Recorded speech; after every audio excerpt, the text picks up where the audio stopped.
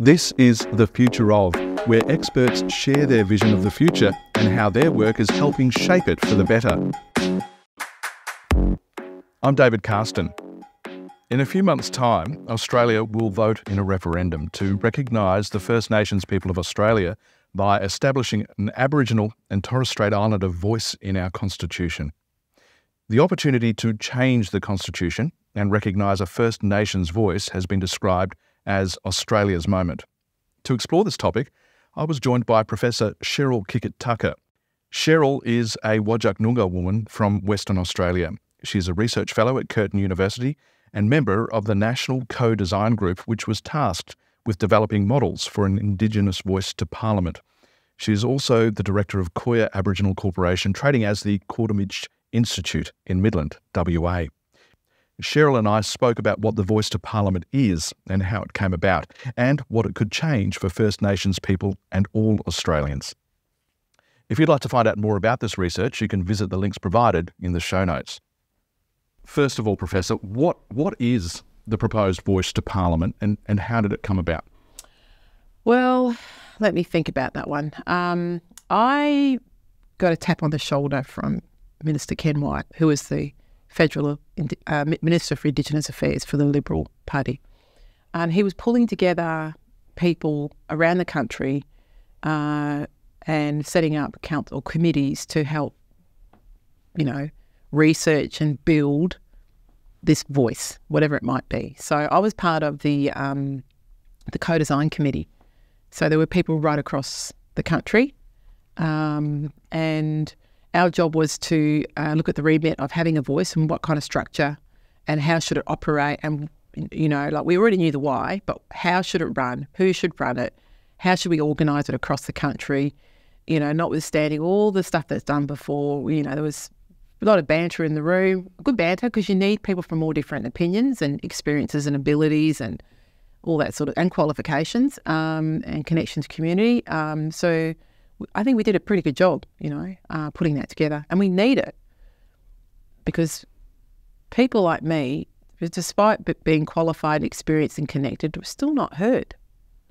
That's the thing. So I'm hoping, that it will allow everybody to be heard. So is that what it is? That's what it is. A means of being heard. That's what it is. It's to, first of all, it's the referendum is about constitutional recognition of Aboriginal people. And the second part of that is, having this voice to Parliament. And I know the rhetoric has been around, it's going to be a Canberra-based bunch of academics. Well, that's not true at all.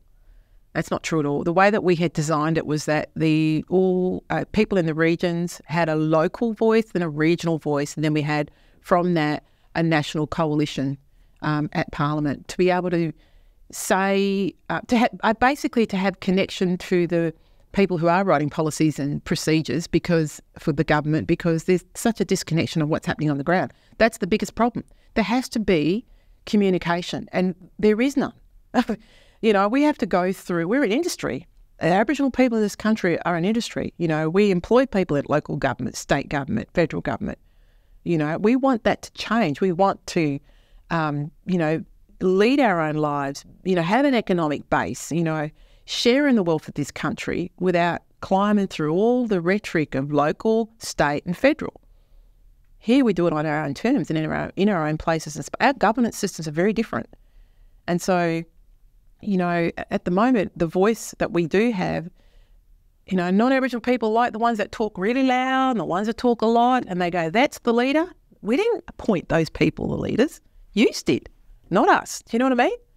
Our leaders are quiet people who get on and work together, for an outcome that's practical for their people on the community. But that connection, what's happening in community, to the people that are in the power structures, it's not there. It's, if we keep doing the same thing over and over again, the closing the gap, and there's 17 socioeconomic indicators, we're all going to be going, they're still going in the wrong direction, or they're plateauing over the last 5 years. And the definition of crazy is keep doing the same thing over and over again, expecting a different result. This is the difference. It has to be. Now, will it make the big difference? It's a start. Being a human being, you either got to learn from mistakes and move on? Or do you, stay in that status quo? Well, I refuse to stay in that status quo. That's why I'm voting yes. We have to try something. We have to try something, And I know there's some rhetoric out there that people say, what difference is this going to make? It's like the ATSIC days, Aboriginal and Torres Strait Islander Commission and things like that. But we have to try something. Otherwise, what is the alternative? Where is it? Who's got it? Well, if it's not working now. It's not working now. We've got to do something. And I don't think it's going to fix everything, but can it elevate and, turn up the volume on the families and communities who had never been heard? If that's what comes out of this, then I'm for it. Absolutely. You were the only WA woman appointed to this national co-design group.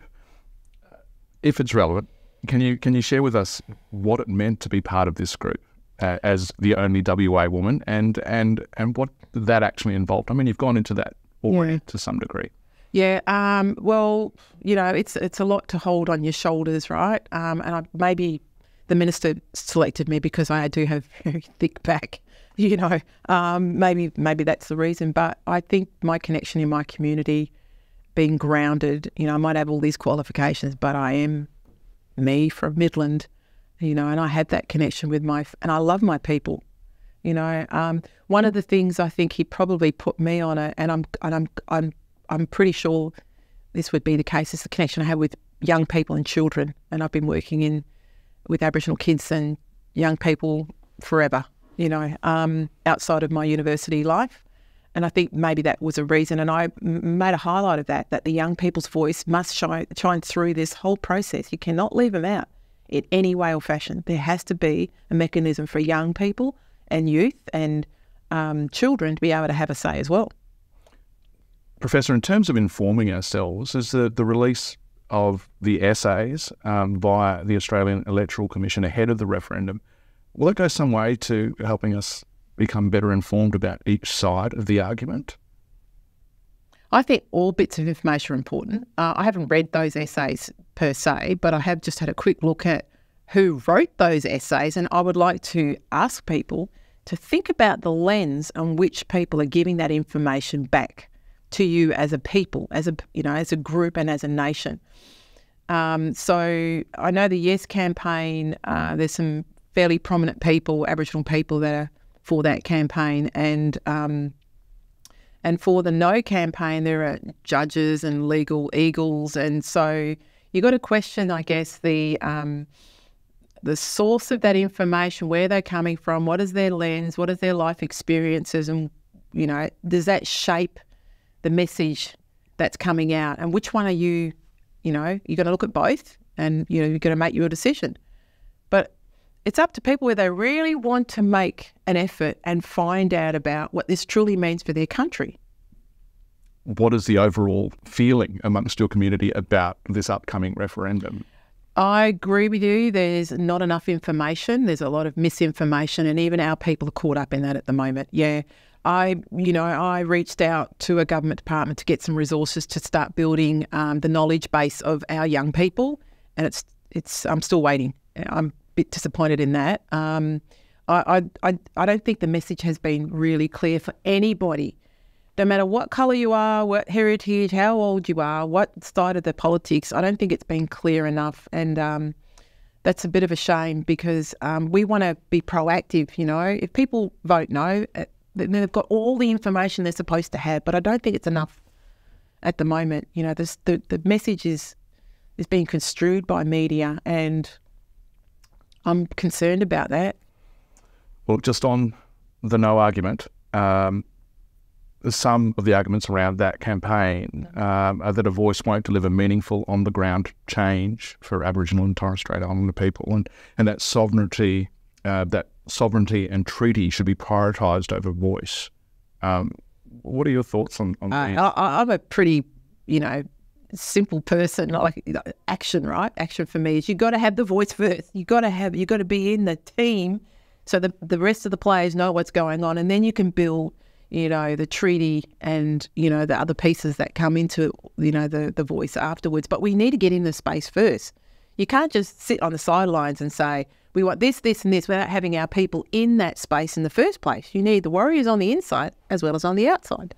And I mean that in a good way, not negative and destructive. You need, really strong, proud people who know the meaning of community, because that's what this is really all about. It is about making sure that the community have a voice and that voice is enacted. Now, that's the piece you're asking me about. That's another piece of work I think that's going to happen. But for now, we need to get our community in that decision-making sort of space, getting that voice so that decision-makers know what's really going on the ground, because they don't. They have no idea. You need to be in the tent to determine the shape of the tent. Yeah, absolutely. Got to start somewhere. And I think, got to be pragmatic about it. We've got to get there first before we start doing step 2 and step 3. They are equally important, but you can't do everything when you're trying to mobilise a nation and a nation within a nation. You've got to take a step at a time. Look, this is such a big question because there are so many layers to it. But what would a yes vote actually mean for you, and what do you hope it will actually change for Aboriginal and Torres Strait Islander people? Well, I will take this point as an academic at a university, right? So the yes vote for me is I won't have to beg the governments to say that the research I'm doing is actually making a difference to the lives of Aboriginal kids in education. They will actually go, well, we've got the evidence and we are listening to the voice. So for me, I'm being honest about the research that I conduct, and I'm hoping that I don't have to keep continually have to prove the worth of the work that we're doing, because that's what we're doing. We're constantly proving. And once we train one person up in government and they bugger off, the next person comes and we've got to do it over and over and over and over again. And we get worn out, because they're not doing their job and they're disconnected to community and they're not listening. So having a voice and having the Yes campaign and the referendum into this space, it means that they have to listen to us. They've got to listen to what's going on in the community and the needs and the wants and the wishes and the challenges, but also celebrating all the good stuff. There's a lot of good stuff going on as well. We tend to have this deficit modelling, which we as a nation want to change. I work with kids who come into my school programs and they're pigeonholed so early in their age and they become a self-fulfilling prophecy. Well, you don't need to be that. You can be exactly what you're supposed to be, but you have to teach kids to unlearn and get rid of that deficit modelling. And what are your strengths? Well, look, it was something we were going to look into a little bit further down the chat, but it would be a perfect opportunity now just to perhaps expand a little bit on what your research area actually is, Professor. Okay. So I've done quite a bit of work over the last couple of decades, but the one I'm in at the moment, it's an Australian Research Council grant. It was the first grant of its kind at this university. So it won the Aboriginal Torres Strait Islander Fellowship. It was called the Discovery Indigenous Award. And it was the largest amount the ARC in its history had awarded anybody. So we've hit 2 sort of targets. They weren't our targets, but we've hit 2 targets. There you go. But what we're doing is we're looking at Noongar language and culture. So it's a 5-year project, and we're at the end of it. Over the first couple of years, we went into community, ran a series of yarning circles with kids, schools, teachers, parents, elders about what's lacking in the school environment in terms of Noongar culture and language. The government have a mandate, cultural standards framework, it's not mandatory. Here's the problem. If my voice mattered, I would say, make it mandatory, you see. So in the case of the work that we're doing, the Mumbaki Cultural Learnings Program, it's a 1 shire council at the moment with primary schools, and we've built a program of Noongar language and culture, and we've got 3 interfaces. So you've got your traditional classroom sort of learning via PowerPoints and slides, but we've built our own resources. And they're absolutely amazing. The second component is using, we've got a 7-week program, and the second week of the program is a digital component. So it's using iPads and doing the Mumbaki quest on an iPad based on the classroom activities from the week before. Then this third part of it is a digital 3D Mumbaki game quest that you learn about Noongar language and culture in a 3D environment. And what we're trying to do is alter the kids' perceptions of schools by knowing that their language and culture is a priority in the school to hopefully impact their attendance, their retention in school, and their achievement in terms of, wanting to do better. But really, to get that happening, we're building their identity, self-esteem, their pride, their coping strategies for any discrimination that might come their way. And we're nearly at the end of it, and it's been an absolute amazing ride. The kids have helped build these digital games with the undergraduates at the lab of the design and built environment here. We're in the School of Education, come together. We've had primarily non-Aboriginal undergraduates from lots of different countries work with Aboriginal kids for the first time in their lives, bring community together, and we've built this massive 3D game which is getting a lot of airplay. There's a lot of places that want it, but they can't have it because it's a research project. And all the resources that we've built, we've utilised photographs and videos from the kids over the years. So they're in the resourcing. We've done a rap song, the Moombaki rap song. We've done a video to go with it. And we've got a non-country camp coming up at the start of September to bring it all together. So you're saying you were a few months away from completing this research project. So the data's coming together and obviously, and what are the results revealing? So we're in the sort of pre-test, mid-test, so we've got a bit more data to collect, but kind of what I'm noticing, schools need a bit more help in regards to their cultural integrity and doing things, having a rap's one thing, but you actually there's a bit of work to do, and their resource is only just so far, and they need a few more staff to be able to work and make that happen. So that's an issue for the Education Department that we need to work with to make that happen. With the kids themselves, it's a mixed bag, and at the moment the attendance rates of most kids are okay, but I do know in this state that we've got the second worst Aboriginal attendance rate for kids, according to the Closing the Gap. So again, an example of the voice is to listen to this research, the voices of the kids and the families and the teachers in the school, and some of them are Aboriginal, that if this is working, then they need it in their schools. I shouldn't have to go and promote it and prove it over and over again to a government department when the families have said this is working, or it might need to be altered a little bit or whatever it might be. So the difference for us as in academia is that, yes, I believe hopefully the doors are open and people will listen to the truth, because it is the truth. Why would we not say the truth? It's research, it's evidence. They like that word. It's right there. You talk about not being heard in this context. Just on that, how do you think a no vote might impact more widely on how we see ourselves and how the world sees Australia? Well, I think the world will be looking, they're looking at us now, aren't they? And it's going to be an absolute shame, to be honest. It's our chance. It's a moment in history as well. I take it back to when Aboriginal people were included on the census. So I think it was back 1967, right? So that meant my husband was born either as flora and fauna. Right? A year later, I was born. So I luckily made it on the census as a human being. Tick, tick. So for me, the yes and the no vote, and I know the community that I come from, this is a moment in history. You either get on that wagon and go towards the future of humanity, or you stay behind and be judged by the rest of the world. We don't have a great track record, particularly in human rights across this nation, and in terms of sort of third world sort of conditions for some of the people in the regions. This will just be another a horrible cross on our record for humanity, no matter where you come from. People are people, and we must treat them as such, and this is a chance for people to stand up and go, I'm part of the human race, and these are Aboriginal people, these are the First Nations of this country, and yes, I'm going to vote yes. And just on that, on the vote, how can Australians ensure that they're actually properly informed? We touched on this at the very beginning, the resources to actually inform ourselves.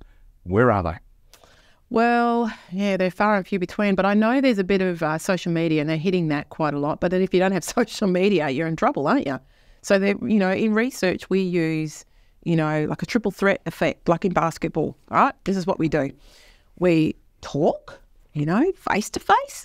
We text, and we email, right?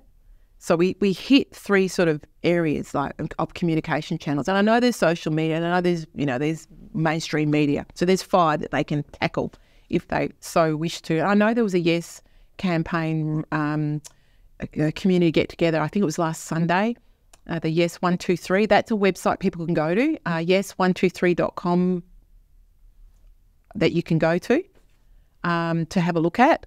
But that's all I know. I'm sorry, that's all I know for now. Some people call you Professor, others call you Coach. Tell us about that other hat you wear.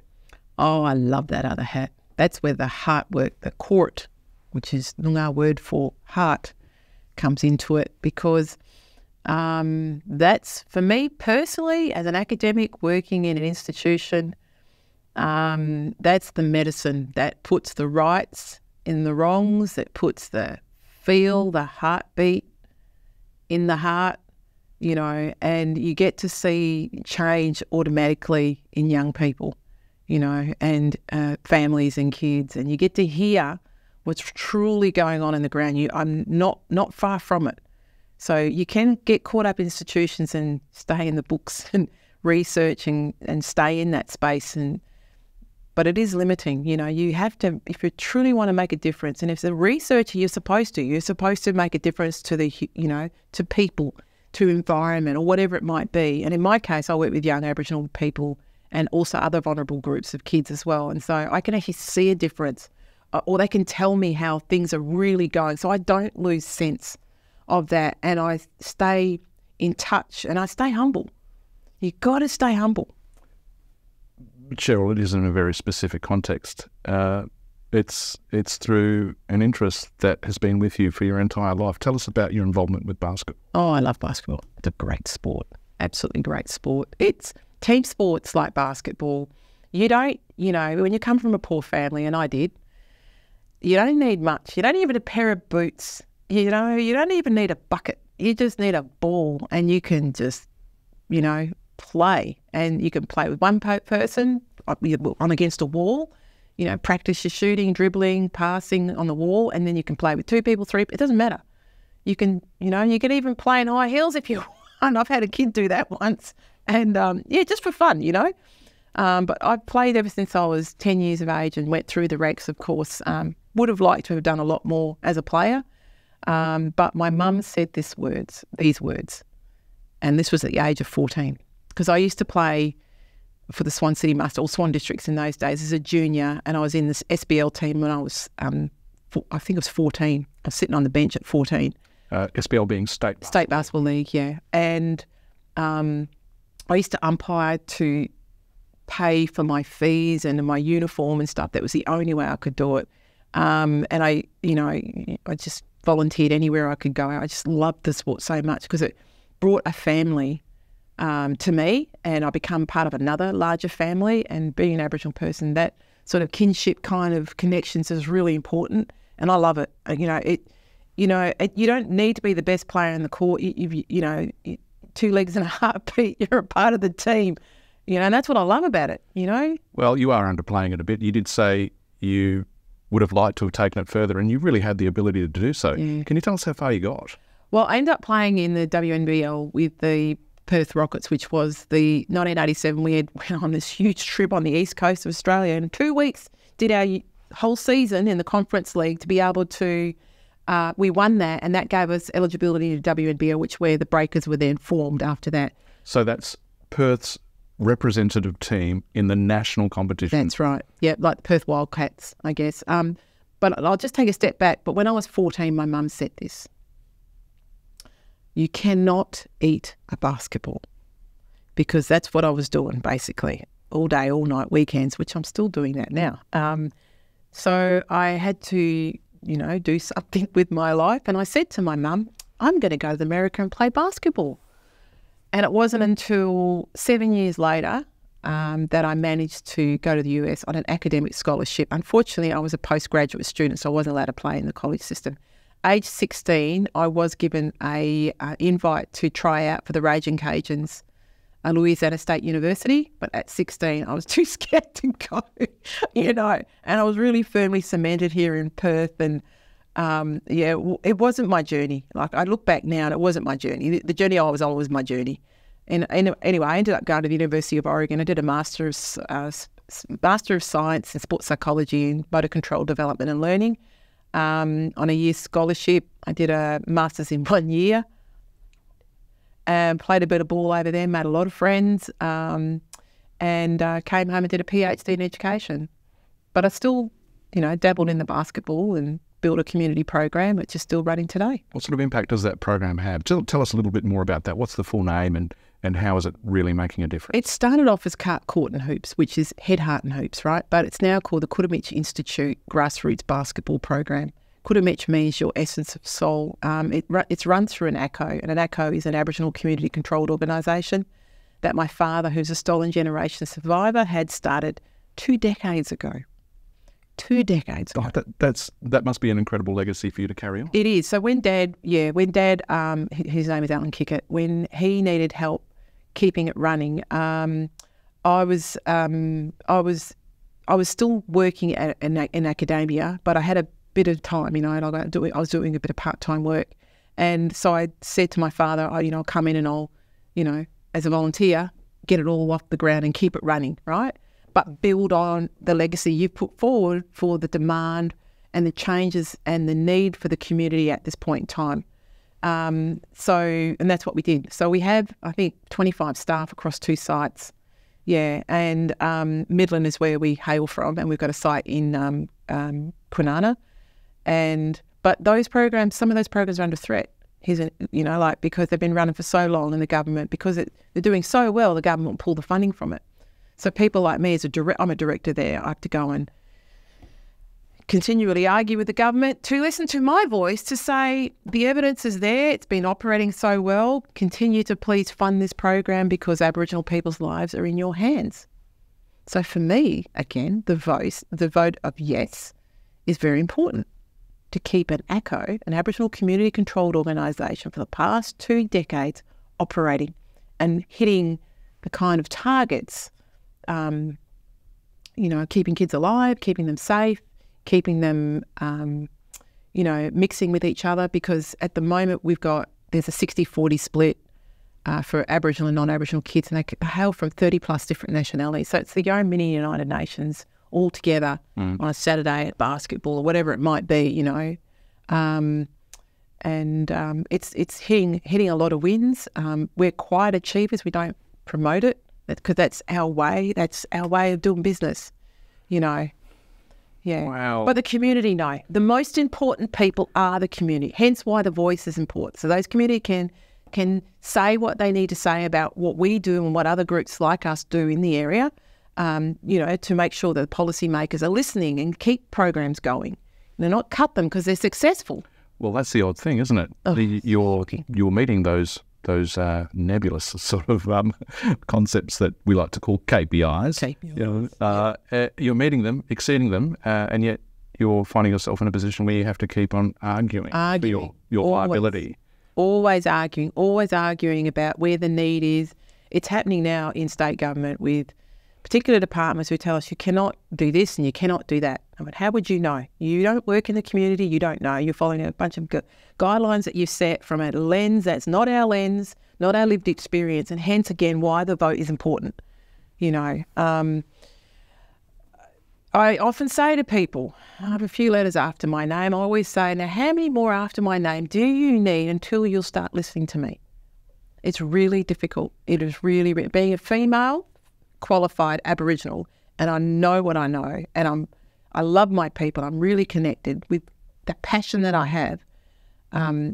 People fear that. The government fear that, When really they should be embracing what you bring. It's been really hard, to be honest. The community stuff has been, it's always an argument. It's always a fight. It's always proving. Like, I've reached out to people, very profile people, and go, how do we do it? What is the key?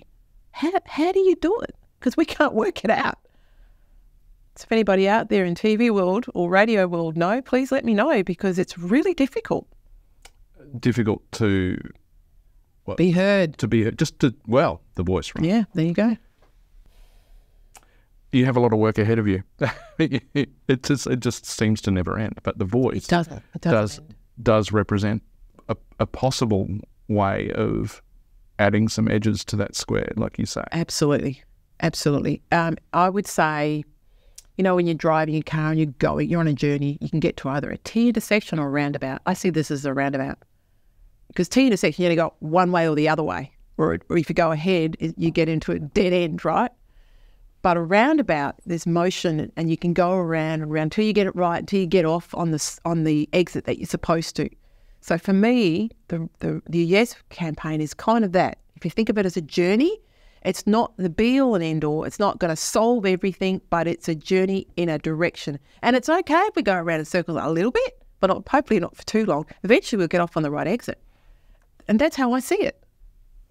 There is always, in your world, it seems, for those of us listening, something to do, a fight that needs to be fought, an argument that needs to be argued. You're a researcher, a director, a board member, a community leader. You're a member of the Order of Australia. You're an author. You're a mum of 3 kids.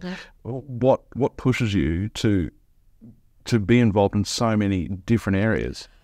Well, I like the spice of life. I colour outside the square. I don't colour inside it. I break a few rules, and I, hopefully teach kids you don't have to be what society expects you to be. You can do what you want, when you want, whenever you want.